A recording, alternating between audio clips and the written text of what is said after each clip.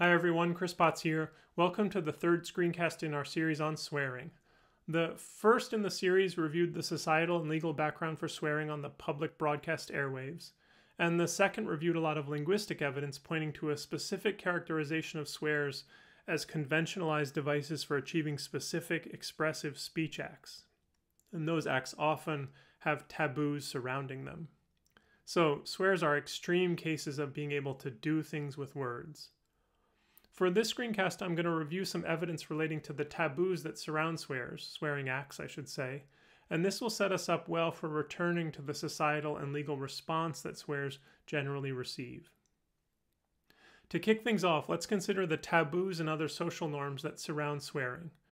First, the taboos surrounding swears are constantly changing along with the rest of our language. The main swears of our era trace to soldiers in World War II and made their way into general usage in the post-war years.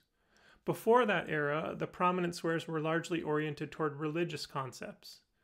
In this context, it's sort of informative to consider how the show Deadwood handled swearing. The show takes place in the Wild West in the 1870s, and it's full of coarse characters and coarse contexts, and swearing is a big part of constructing those identities and scenarios.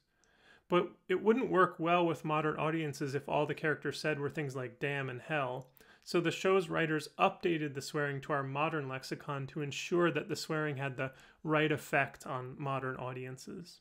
So that's a prominent example of how the taboos shifted over a relatively short period of time. Relatedly, if you think about the swears you know, you can probably pretty easily divide them into a taboo set and a non-taboo set, and you might even be able to rank the taboos according to the strength. In many cases, we can even identify taboo and non-taboo pairs, where you can see based on the word forms that the non-taboo one was invented in order to stand in for the more caustic taboo one. And I've given such pairs in this table here, and I'm sure you can think of others. An important feature of today's lexicon of swears in the US context is that the majority of them have historical connections to sex and sexuality and related concepts. I presented evidence in the previous screencast that the present-day meanings and connotations are broader, but the historical connections are real and clearly not accidental. There are clear ties here to our society's major non-linguistic taboos, many of which concern sex. And I would be so bold as to say that this will be a common occurrence in languages and cultures. Swears will tend to have historical connections to the most taboo concepts, but many of those swears will eventually attain more general patterns of usage as kind of proper swears. In a funny twist, one of our major documenters of shifting standards around swearing is the Parents Television Council. The PTC is a conservative interest group that monitors and opposes profanity on television. And they were a force behind the FCC's changes in attitude toward fleeting expletives, and I think they remain a powerful force in generating mail-in campaigns to protest specific things that are happening in the popular media. As part of this work, though, they at least used to put out detailed reports on which swears were being uttered on broadcast TV and at what rates. So remarkably, this table here is directly taken from one of their reports, and I say remarkably because, to their credit, they didn't censor any of this. The left column here is exactly as it appears in their report. The table itself tracks usage in 2005 and 2010 at the times of 8, 9, and 10 p.m., where the thinking is that more kids will be watching earlier in the evening. And the deltas track changes in usage for individual swears.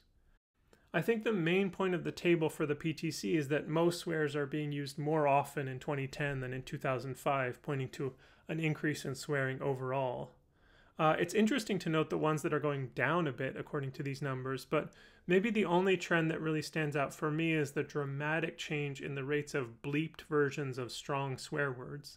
And that tracks with my own impressions, where bleeping these words is increasingly being used as a comedic device that's perhaps funnier or at least interestingly different from just swearing outright.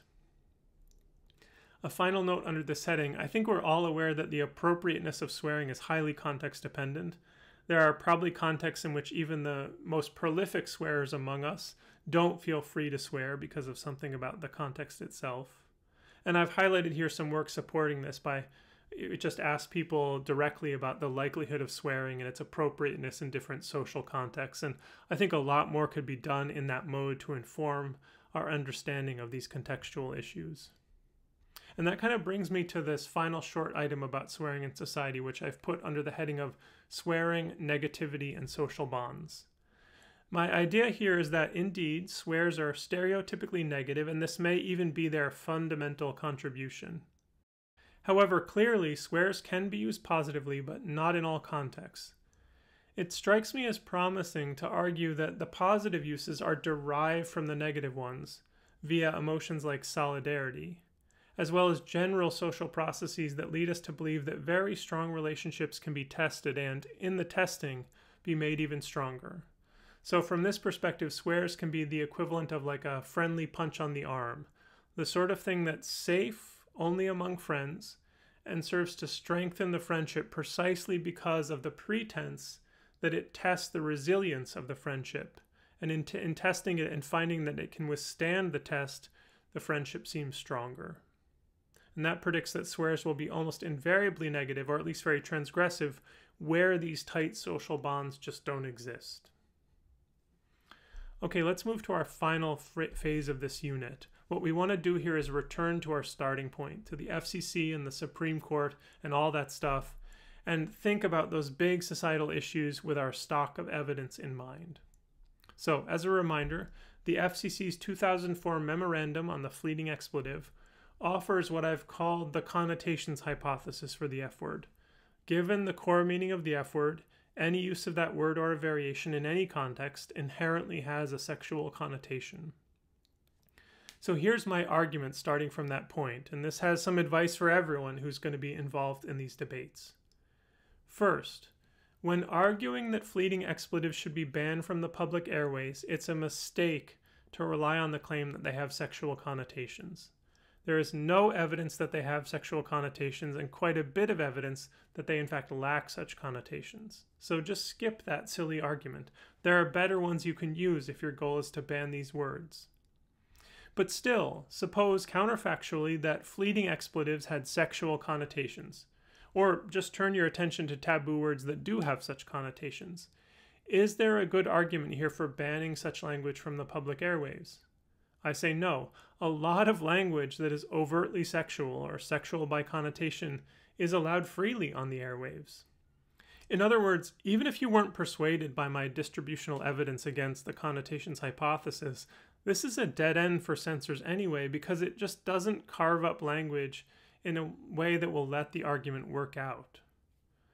Okay, but suppose the argument is instead that it's not the sexual connotations per se, but rather the negativity of such connotations.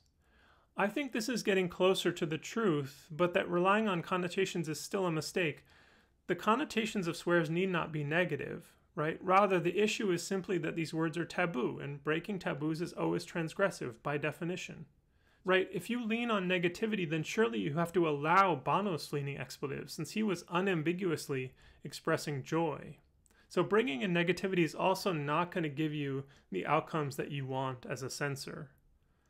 So, thus, the best argument simply takes it as an axiom that these words are taboo, and then builds from there. In a polite society, we seek to keep transgressions to a minimum, hence the need for special restrictions.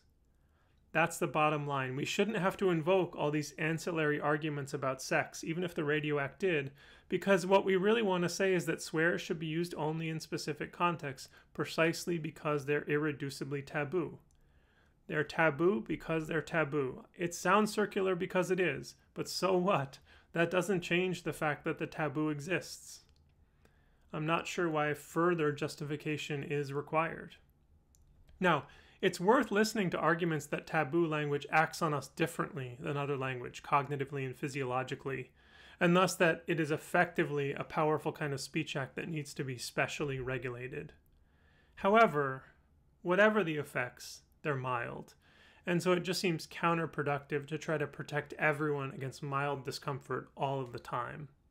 And indeed, if we want our kids to actually learn these taboos, they're going to have to hear some swears and observe our reactions. The real danger for a kid who never hears any swears is that they'll grow up unaware of the taboos and then start swearing in a way that shocks everyone.